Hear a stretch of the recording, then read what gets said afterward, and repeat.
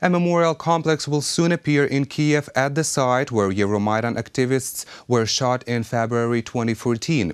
The Ministry of Culture of Ukraine has announced an international architecture competition to determine the design of the complex. Any memorials currently in place, they were installed unofficially, and not all have yet been registered as historical objects. Earlier this month, a 43-year-old man from Russian-occupied Crimea attacked and destroyed one of the such monuments, the Heavenly 100 Memorial. However, the Ministry of Culture has promised to protect any presently existing memorials.